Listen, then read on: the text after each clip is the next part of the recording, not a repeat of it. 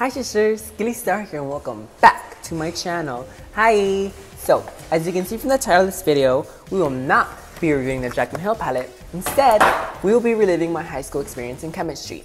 So basically, I didn't learn anything all year, but we are changing that up today with the help of my two favorite sisters. So here are my two favorite sisters. Tabitha Adam and Atavia Particles. So Tabitha Adam, so what are we going to be doing today? We're going to be doing the Briggs-Rauscher oscillation reaction.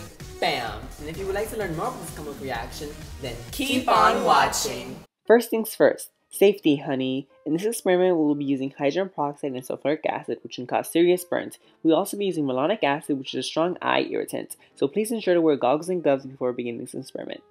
To begin this tutorial, we need to set up our ingredients. To the left, we have hydrogen peroxide. In the middle, we have potassium iodide and malonic acid. And to the right, we have starch and all the materials we will need for this experiment.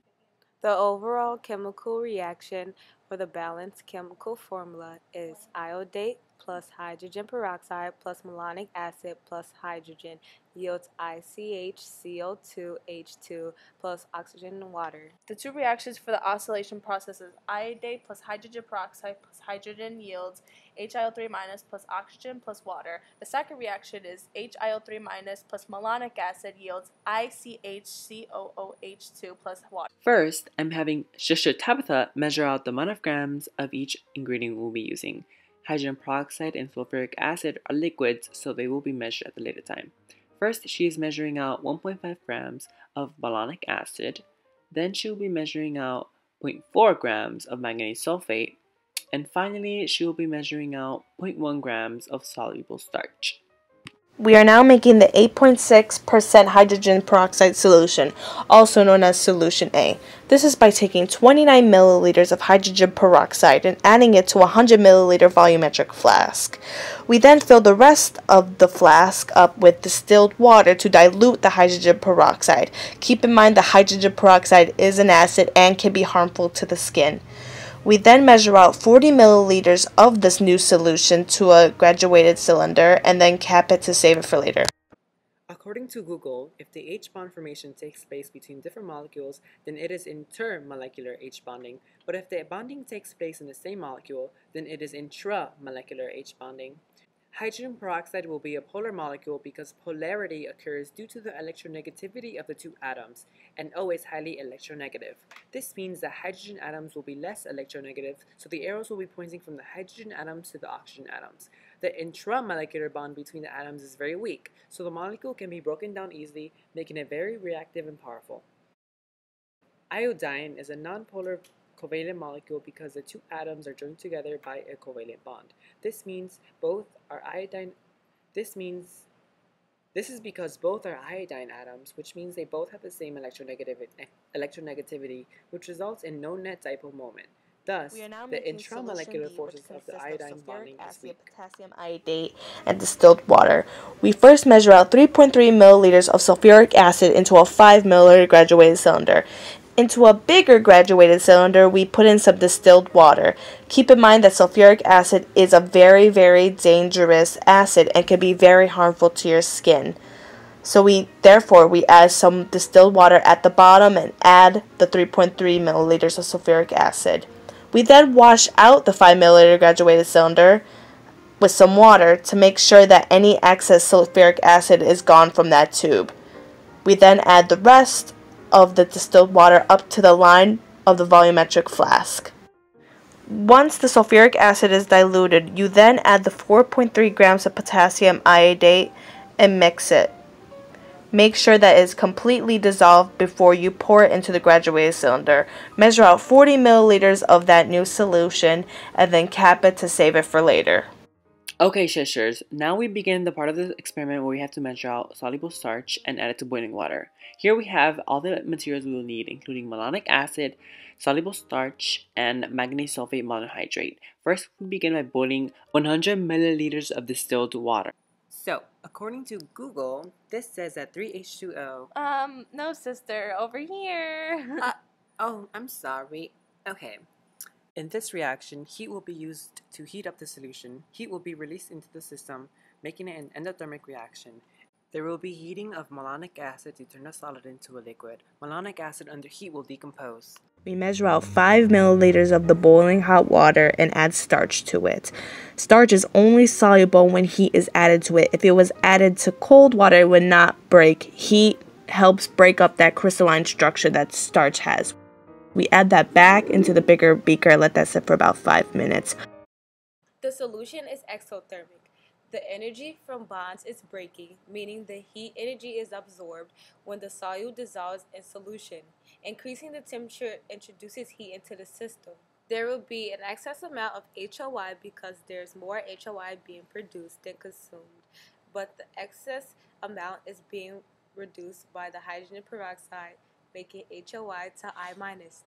Once the boiling water with starch has cooled down, you first add the manganese sulfate and stir. Once it's dissolved, you then add the malonic acid. Stir. You now add solution C to a graduated cylinder up to 40 milliliters. Once that is complete, you are ready to mix them all together. HOI will be a weak acid while CH2CO2H2 is the base as an example. ICHCO2H2 will be the conjugate base and H2O is the conjugate acid. For the second reaction, IO3- is going to be the weak base for this reaction. However, 2H2O2 is going to be neutral. It's neither going to be a base or acid. H plus is going to be the strong acid in the formula since it gives itself the HiO3-. On the product side, HIO is going to be the conjugate acid and 2H2O is going to be the conjugate base. Solution A, solution B, and let that stir around. The only gas that is created is the vapor from the malonic acid. Add solution C and voila! Look at that pigmentation, shishers! There are two steps that occur. Step 1. The potassium iodate is reduced to the manganese ion. The reaction will turn purple and a little green. Combining the colors will make the solution look blue. Step 2. The manganese is reduced to manganese dioxide. The change in the solution will have tiny brown particles making the solution appear yellow. The phase in which the substances exist depends on the intermolecular forces and the kinetic energies of the molecule. The kinetic energy provides the energy to break the attractive forces and bring distance between the molecules. The change of color is occurring because there are tiny particles of a new chemical forming during the reaction, meaning one chemical is taking electrons from other chemicals. During the reaction, potassium iodate is being reduced. Solution A, hydrogen peroxide and water, and solution B, potassium iodate and sulfuric acid are poured into a beaker. The mixture creates a clear solution, meaning the iodine and the iodine ion concentration has decreased.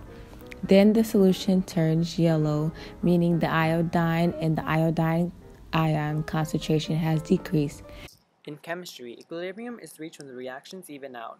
However, with this reaction, the chemicals oscillate with one another, which results in the changes of various colors. This is shown through iodine being consumed and produced throughout the various reactions. While the oscillations occur, the chemical mixture is far from equilibrium. This is seen when the reaction follows two different pathways and periodically switches from them. The different pathways are the radical and non-radical processes that occur. For example, when solution A, B, and C are first mixed, iodate reacts with hydrogen peroxide to produce very little of HiO2-. This results in HiO2- reacting with iodate through the radical process because there are low concentrations of iodide. The radical process increases the concentration of HiO. With this large amount of HiO, it reacts with I- to produce I2.